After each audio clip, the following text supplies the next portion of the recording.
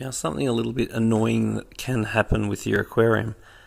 If you're getting a fair bit of algae in your aquarium and then you start to control your phosphate, because controlling phosphate is the way to control your algae, you can find that as it starts to become effective and as you do start to control your phosphate, your algae actually increases.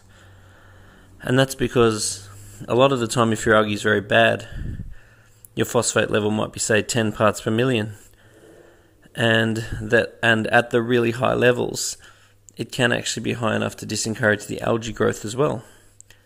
And then as you reduce the phosphate level of your aquarium, then your algae can actually start to go even crazier. And that's all part of the actual process.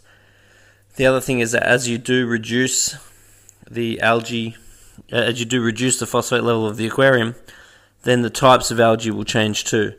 So it's quite common to start with a yucky red slime, then go to a yucky green, then go to a light brown, then finally your algae should disappear.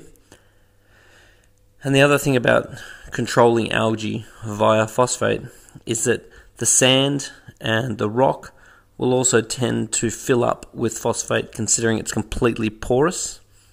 So therefore, you can go through what you initially think to be large amounts of phosphate remover to get the phosphate down, and that's because you strip out the phosphate from the water, then phosphate then leaches out of the rock.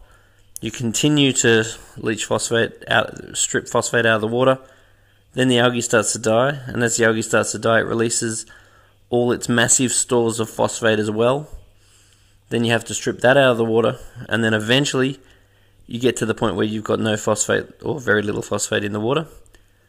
And then at that point, once you get to around zero, at that point your algae will really start to die off.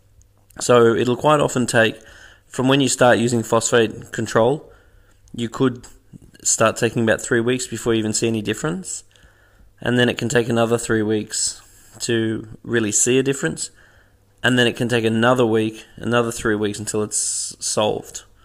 So once again, phosphate control is really the key to algae. And there really is no excuse for not having phosphate control these days. And there's also no excuse for not feeding your fish anymore, because a lot of people used to not feed their fish much because they believed that it would increase their phosphate, which is true. But with the quality of phosphate removers and the range of phosphate removers we've got now, there really is no excuse for not feeding your fish well. You should feed your fish well, and you should control your phosphate. So water changes are going to help control it, depending. A biopellet reactor is going to help. Products such as Nopox or NPX from Red Sea is going to help, depending on the circumstance. There's a product called Starver, which Majestic aquariums sell, which is really, really good. Brightwell also have some great phosphate removing products, and there's some good ferric iron phosphate removing products too, such as Cephalophos, Phosban, all that sort of stuff. Roa Phos, all very good products. I'm not a big fan of aluminium based products, just to throw that out there. But anyway,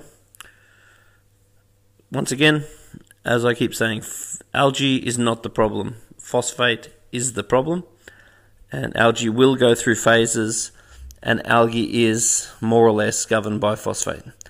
So if you can put a little note down the bottom and tell us your spin on algae and phosphate and what you do to control it and what works for you, that would be great.